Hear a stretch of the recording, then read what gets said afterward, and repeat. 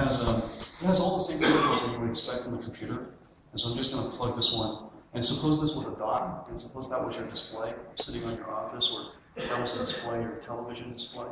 Okay, and I'm just plugging it into a dock. My eyes are not as good as it used to be. Let me know. It was a lot better when I was a busboy. Okay, so I'm looking at this is my desktop. You know, I really like this part of Android. This is the Android operating system, and they have these things called wikis or widgets on their desktop, and so they're always active. And so there's it's multitasking, so you can launch all kinds of applications. There's all kinds of varieties of applications I've already downloaded. You can see multiple desktops. So, for example, these are multiple home pages, and you can go to the one that you like. Let's see here. Let's show.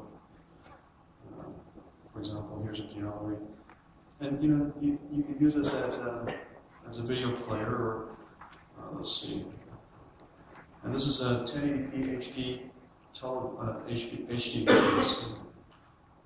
And so this could be hooked up to your flat-screen television at home, desktop monitor, certainly. Exactly. And so, well, supposedly it's supposed to have audio. And be bigger. There we go. There you go. So this is 1080p running off of my phone. But the important thing to realize is that this is a full-out computer, and I docked it that was my fault. I just went down. I detected I went vertical on it. And so this particular computer is dockable to any format displays that you like, all the way to HD, and larger, and you can have a dockable wireless keyboard and mouse, and so it's a computer in every sort of way. Oh, okay. And so the reason